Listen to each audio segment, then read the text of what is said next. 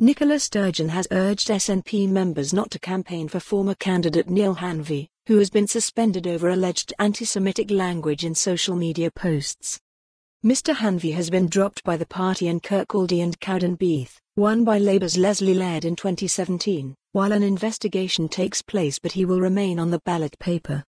Speaking for the first time about the suspension, Ms Sturgeon called for local SNP supporters to campaign in neighbouring seats, stressing her party unfortunately no longer has a candidate contesting the seat. "My message to SNP members and activists would be to campaign in neighbouring constituencies," Ms Sturgeon said. "They're not too far away from Stephen Gethins in North East Fife, for example, so there's plenty of good candidates out there to get out and campaign for."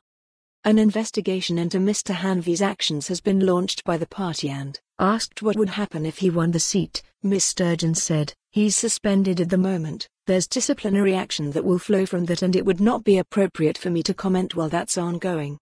Ms Sturgeon also addressed speculation Mr Hanvey may have been axed because of his views on trans rights. She said, "He was suspended because of the anti-Semitic comments he made, and that is the long and short of it." Mr Hanvey last week apologised unreservedly for any offence caused by the social media posts made 2 years ago. He said, "Although I do not in any way consider myself anti-Semitic, on reflection the language I used was, and this is clearly unacceptable." With Labour leader Jeremy Corbyn also facing scrutiny for his party's response to anti-Semitism allegations, Ms Sturgeon said she would make clear she would not tolerate discrimination if the parties were to work together after the general election. She said, "My position on anti-Semitism is clear. I've been very vocal about my views on Jeremy Corbyn and Labour's lack of leadership on this.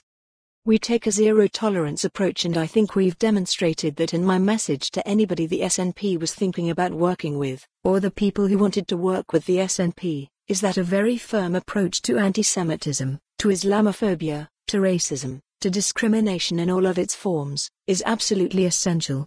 For more on this story, visit the news article link.